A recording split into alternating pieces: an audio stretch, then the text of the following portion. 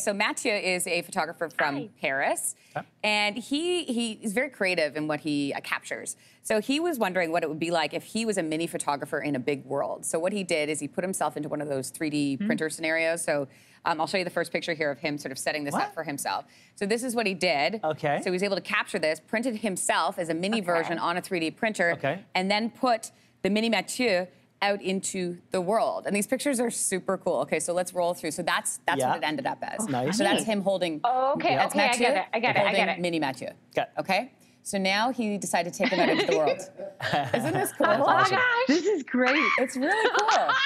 Yeah, so his own little figurine of himself. So clever. Yeah. That's really cool. Yeah. Oh my gosh, this is amazing. Yeah, I know. Do you remember when we had that done on the show? Oh yeah, you guys did, right? Well, I took my kids in to get them done. A place called Selftritz, which I think is closed now, but it was just down the street here. And then I used them as our Christmas card, and I put the kids amongst all the decorations. I love that. My wife thought it looked very creepy. I'm sorry, what? You got 3D printed versions of yourself? Where was I on this day? I remember this. this. Happen? It was a polar vortex. I want this. You were busy. You were real busy with a vortex of sorts. I was nerding out. Those are great pictures. Yeah.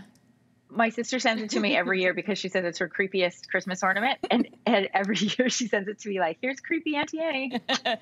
I love that, creeping out the children.